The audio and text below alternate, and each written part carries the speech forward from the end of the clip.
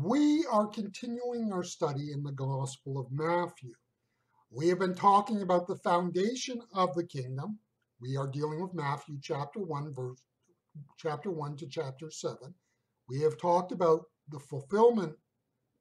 Now we move on to a new section where we are going to deal with family. Our verse today is from Matthew chapter 1 and verse 18. The birth of Jesus Christ happened like this. When Mary was engaged to Joseph before their marriage, she was discovered to be pregnant by the Holy Spirit.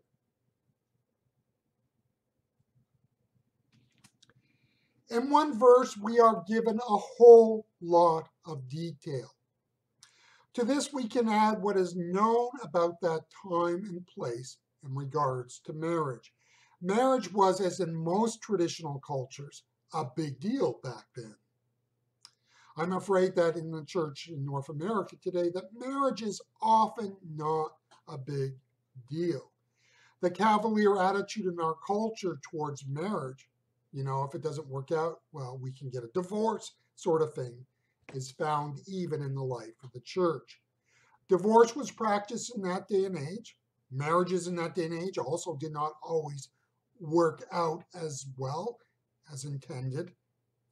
What we are getting here is that preparation for marriage was more complex and more important in that day than ours. The act of marriage began with a pledge and commitment to the act of marriage. Now, this initial step was not determined by the couple getting married.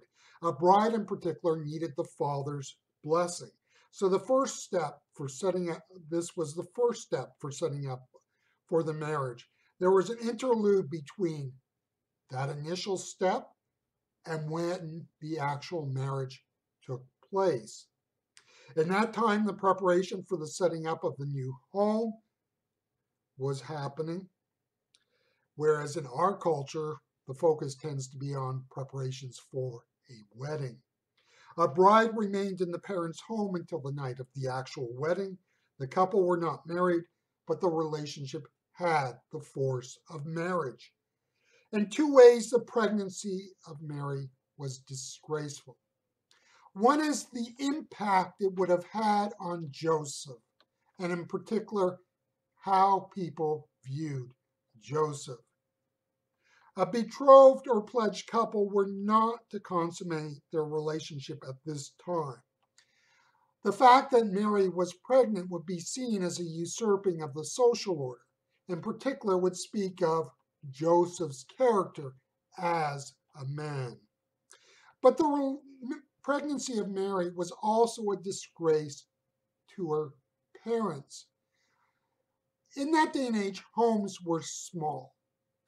In a home like this that Mary's parents had, at night you would take any animals you would own and bring them indoors.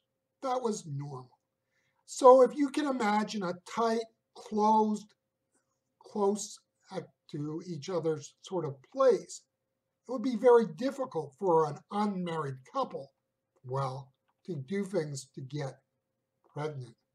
So for Mary to be pregnant would speak very ill of her father's supervision of her daughter, and ergo speak ill of his character.